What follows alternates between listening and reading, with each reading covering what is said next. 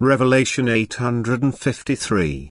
From the 7th of April 1939. Jesus' suffering and death. Hour of death.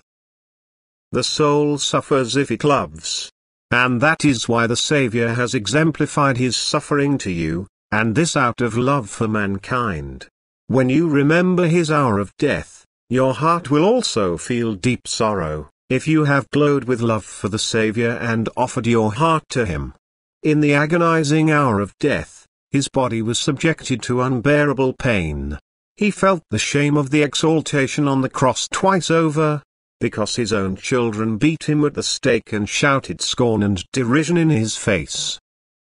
No other man on earth has suffered what Jesus took on his sanctified shoulders out of love for mankind, nor has anyone resolved his earthly life in such torture, and yet the divine Redeemer did not fight his suffering and death. He voluntarily took it on his shoulders and thereby acquired eternal bliss for mankind. And so you also have to go through suffering and sorrow if you want to participate in the great work of redemption and its blessing.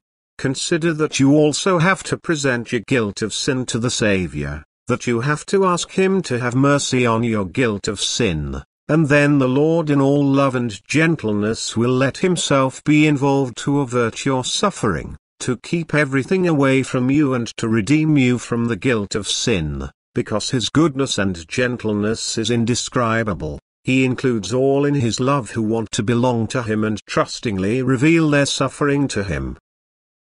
To them he is a Saviour from all misery, he protects them from all adversity, and he transforms everything oppressing them into the state of freedom and redemption. The soul is freed from its burden, and full of help and relieved of all worries. The earthly child hands itself over to the grace of the Father in heaven.